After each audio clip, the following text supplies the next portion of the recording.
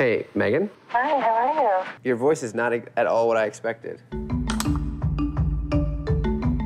The film is so fascinating to watch, and I wonder, what was the moment where you knew that this was a film that you were going to make and it was going to be about exactly what it is?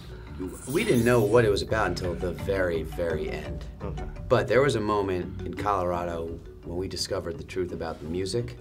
And that was when Henry and I knew that we had a feature film on our hands, that this thing had an arc and that there was a twist. I think we drive up to Megan's farm in Michigan.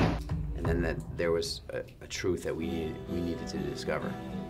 And that was our eureka moment. At the same time, it was his moment to say, this is maybe the scariest thing I've ever been involved in. I have no idea where it's going. I think I want to stop. You've just found like the tip of the iceberg. You gotta stop. Put the camera down. After the experience, immediately afterwards, having not had time to process or really consider what was happening, I totally sort of hit rock bottom. I was confused, upset, angry, depressed, and there was a process of sort of not only distancing myself from the experience and from them who at that point were now working on editing it, but also in reconnecting with the people in my life who had real meaning to me, and building new sort of stronger relationships with them.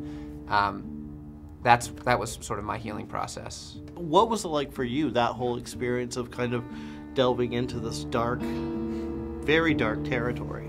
Well, I mean, we spend a lot of time together, and they're brothers, so they bicker and fight the way brothers do, and so often I'm the guy who kind of splits them up and says, you know, you need to be a little more sensitive to each other right now, and Neve is going through this very tough thing emotionally. Now, I have to ask, Catfish, when did you know? When did you know that was the title? We knew the day before that they were printing the Sundance program.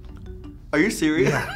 We didn't know the title. We just couldn't figure it out for the longest time. And we had a list of 20 titles, and finally we just sat down and we said, we're not leaving this room until we decide on one of these titles. Yeah. And people don't even realize that it has another meaning entirely that they'll learn from the film. Yes, which is fascinating. The whole movie process for me as a human being and for them as filmmakers was a discovery, and that was sort of the last piece of the puzzle when we realized that there was a word in the movie that kind of perfectly summed up so many of the ins and outs and feelings and ups and downs and meanings, and that was it. It just sort of, you know, bit us on the tip of the finger, if you will.